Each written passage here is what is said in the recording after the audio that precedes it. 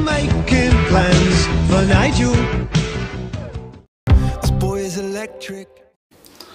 Hi everyone, it's Thursday the 2nd of October. It's time to update you on how we got on in September with our solar and energy stats. But before I actually do that, I need to update you on the other video I did about guessing how much solar we were going to get in September.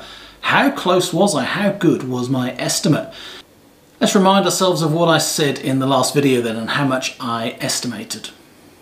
Going back to the previous September's chart, if I plug in 391 kilowatt hours for the 3.9 kilowatt Solis array and then apply 57% to the solar edge array, I get 223, and if I apply 37.85% to the 2.5 kilowatt Solis array, I get 148.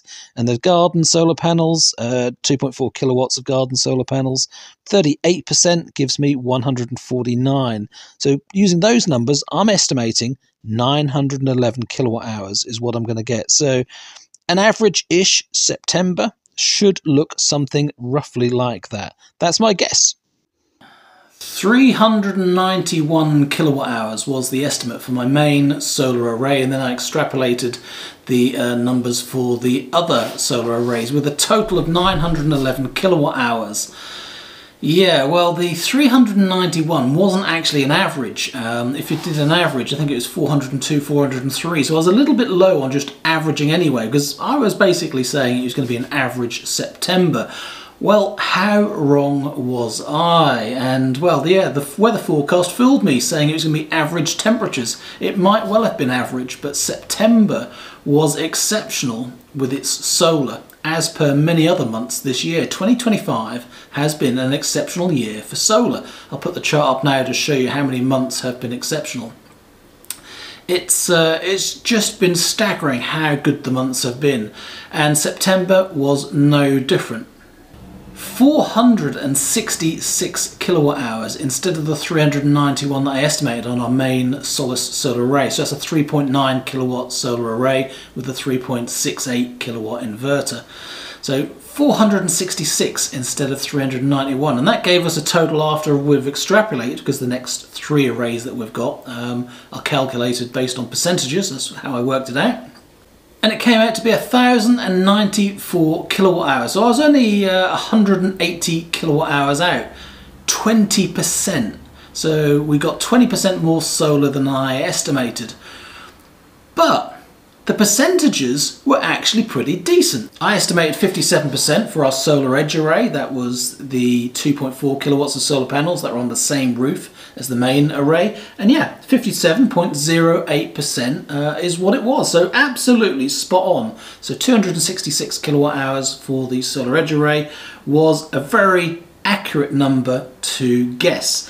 But, you know, my guess was actually 223 because it was extrapolated from the 57% of the 391. So you know where I'm coming from here. So the percentages are looking accurate, but the starting number isn't looking accurate. So the next solar array, that's the 2.5 kilowatt Solis array. That's our 4 gable, east-facing gable panels and 3 south-facing panels on our garage roof. That generated 186 kilowatt hours, 39.9, almost 40% of the main solar array. And I guesstimated 37.85. So I was 2.1% out. That's not so bad, is it? 2.1% out? You know, that's making me sound like it was a good guess. But 186 kilowatt hours instead of 148 kilowatt hours. And lastly, the garden solar array, 2.4 kilowatts with it's a 3.6 kilowatt inverter, so no limits there on what we generate. I estimated 38% is what we would generate of the main solar array, and we came in at 37.7, so yeah, 0.4% out. So that was very, very accurate. 176 kilowatt hours generated, and all of that makes the total of 1,094. So weather-wise, I haven't been able to predict accurately what's going on, but more just a rule of thumb, you know, plucking a number out of the air was probably a better way of doing it, and a little bit of common sense would say, well, you know, I could guess let's guess in the middle, but every other month in 2025 has been exceptional, well, almost every other month. So there's a damn good chance it was going to be. You would think, wouldn't you? So yeah, I was a bit foolish just going with average, and I could have, should have, would have guessed that it was going to be brilliant, but how would you know it's going to be that good? So, what about October? What about next month, this month? How are we going to get on? Well, if I go with the weather forecast, it says it's going to be average temperatures again. It says it's going to rain some more and there's going to be some storms. Well, October compared to September is always more rainy and always more storms, so it's going to be a normal October. But how much sun, how much solar we get will depend on how many rainy days we get compared to previous Octobers as to how we get on. So is it going to be average, or should I now say no, it's going to be exceptional? Let's have a look at the numbers. Let's have a look at what October's looked like so far. Well, surprisingly, there's a really big spread of numbers. 358 kilowatt hours, 358.8 for our main solar array was in 2022. That's the highest we've had. And the lowest is 198.8. So 198 is the low, 358 is the high. Where do I think I'm going to be? Well, what's the average? The average of all of those is 265.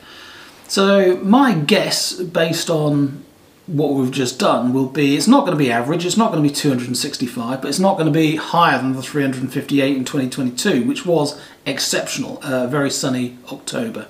I think we are going to have some rainy days, and I'm going to estimate we're not quite going to break 300. I'm going to estimate 298. Just plug that into the spreadsheet. So I'm going to estimate 298 kilowatt hours for our main solar array, 57% of that, 171 kilowatt hours for the solar edge array, 101 kilowatt hours, which is nearly 34% for the gable and garage panels, and the garden panels 103 kilowatt hours at 34.5%. So that's what I'm going to go for, a total of 673 kilowatt hours, which, reflecting on it, looking ahead for October, if that's what we get, 673, I've often said 500 kilowatt hours is what we could survive on and be self-sufficient. So 673 should be a net credit month.